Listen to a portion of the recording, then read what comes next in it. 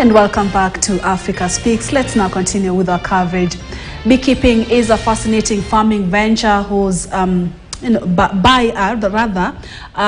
only honey, byproducts are not only honey but also other premium products such as propolis, bee venom, bee pollen, wax, as well as royal jelly, which is currently fetching 38,000 Kenyan shillings per kilo.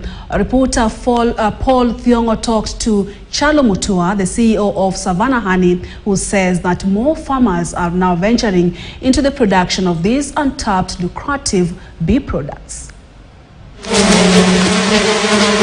For most of us, when we see bees, we automatically think of pollination or honey production.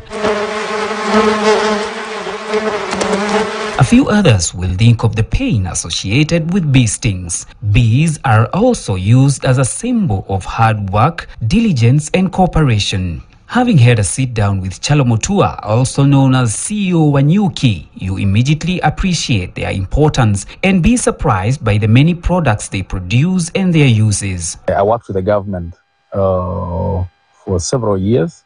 Actually, when I was resigning, I was the district fiscal planner for Turkana. And I got somebody who knew that I come from Mukambani. And now they thought that now that I come from Mukambani, I know everything about beekeeping. So he told me he's got a friend who wants a lot of bee pollen. And he told me the guy was taking bee pollen to Turkey. And so he said, why don't you get bee pollen to this guy? And he's buying 1 kilogram at around 32,000. Pollen is the male part of a flower. And when bees go to the forest foraging, they will pick two things. They will drink nectar, which now mixes with enzymes in the stomach, now to make honey.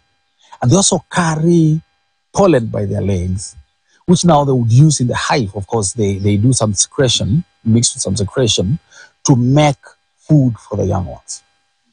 Now, this pollen also has got some very special protein that is not found in any meat. That's the interesting part about it. It's a source of protein that is not found in any legume. And now, most of these multi-level marketing companies, when you go to them, you realize that they're selling some supplements. They're selling some pollen in some small containers. Now, royal jelly is the white, milkish honey in the hive. When you open a hive, even a traditional hive, you'll notice a place where there is a milkish honey that it looks like, more or less like milk. And this is most of the time in a small quantity because it's food for one bee, that is the queen. This is what makes the queen stay for 5 years, all right? While the normal bee stays for 40 days. We now have royal jelly. People have started to know about it, and many people now are now consuming it. And that's what has made royal jelly to be very pricey.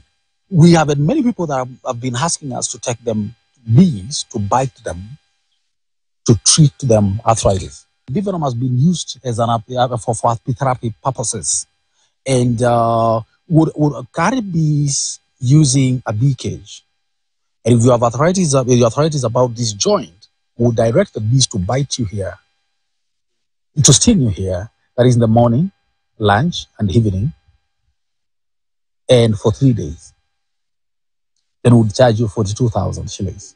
Savannah Honey provides farmers with all the necessary equipment, skills, and support to be able to harvest these premium products. And as Joseph Kinoti, a technical expert in beekeeping, explains, a farmer reduces the time and cost of labor drastically when you use the recommended equipment.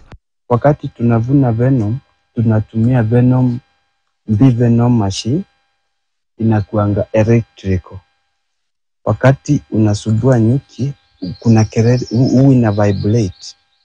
Ikianza kuvibrate, queen akiwa kwa broda ana produce pheromone ya kuambia nyuki kuna andui. Sasa nyuki watatoka nje kuattack yule adui. Wakikuja watapata hii flame.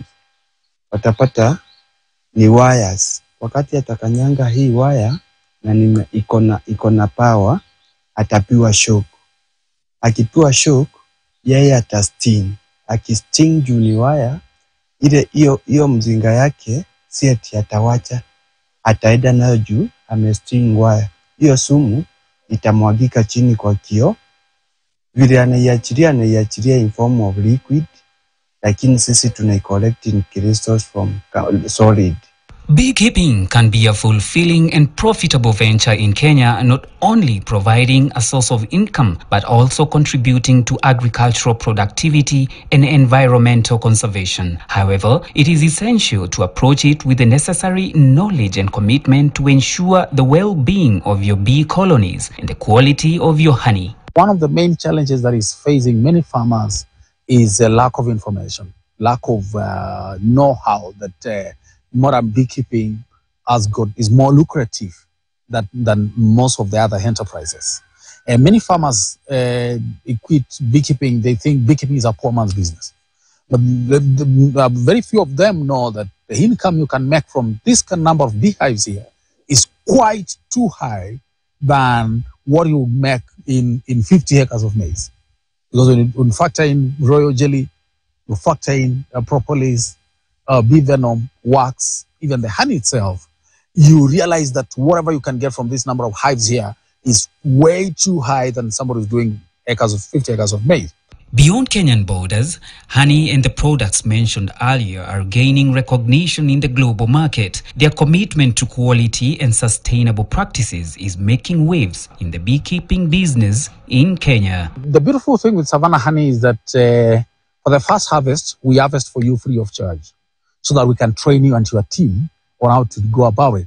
But it's also, how good we encourage our farmers, every one of them to have a bee suit, every one of them to have a pair of gloves, every one of them to have at least some boots and a smoker. Those are basic equipment that should always be accompanied by every beekeeper, simply because they also help in case anything happens. Researchers and organizations in Kenya are continually working on innovation in beekeeping, such as hive designs and beekeeping techniques to improve honey production and bee health. Beekeeping in Kenya represents an intersection of agriculture, conservation, and economic development. It not only provides a source of income for rural communities, but also contributes to environmental sustainability through pollination and the preservation of natural habitats. With continued support and innovation, the Kenyan beekeeping industry is poised to make further positive contributions to the country's development. Reporting for KTN News, I'm Paul Thiongo. Elsewhere, HLA replicates sandstone sculptures that date back to the Rakin Kingdom.